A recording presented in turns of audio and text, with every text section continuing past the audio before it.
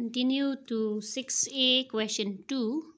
Here again we have a triangle. Then we have one line DE parallel to BC. So since these two are parallel, that means we can apply Thales theorem. Then how to take the ratio? Here it's already given AD by DB. It's given AE. We have to find EC. So since they give us AD by DB, let's follow this one only. Okay. And in some book this question is wrong. Please correct it.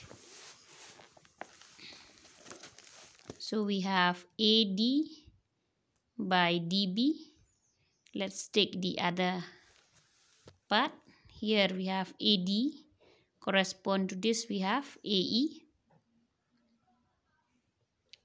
This side we take DB. So correspond to DB we have EC. What we know we replace. What we don't know we find out. AD by DB we already have 18 by 15. So in place of this 2 we can write 18 by 15 equal to AE. AE here we have 4. And then EC we still have to find.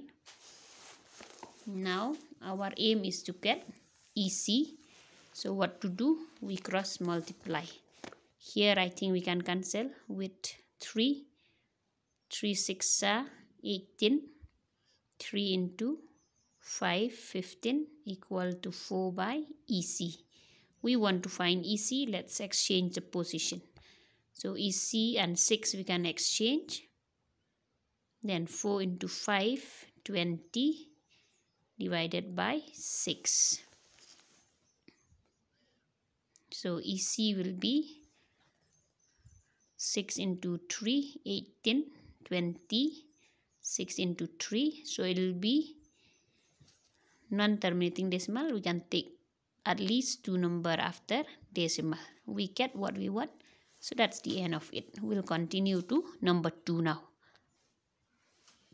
Here again we have triangle ABC, then DE parallel to BC. So once we have this condition, we can apply Thales theorem. Again here they give us AD by DB.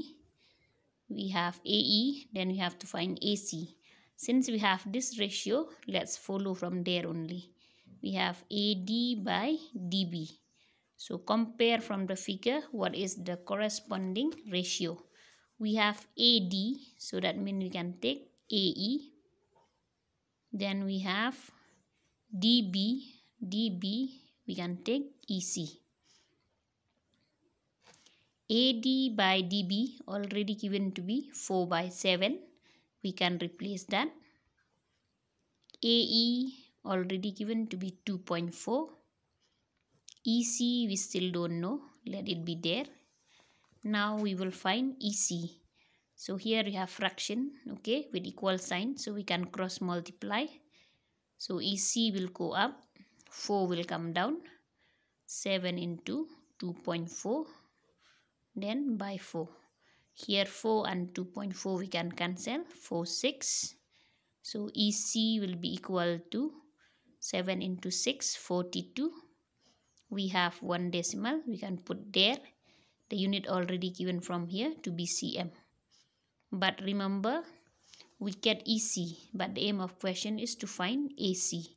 So that means we have to complete it. Okay, look from the figure what is AC. AC, clearly we can break it into AE plus EC. So we can break it into AE plus EC. AE we know from given 2.4.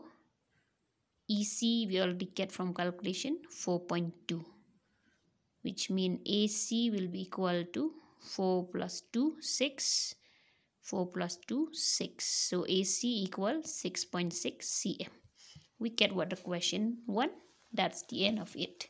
Similarly, you can try as your homework number 2 3 and 2 4. Number 3 similar to number 2. Number 4 similar to number 1.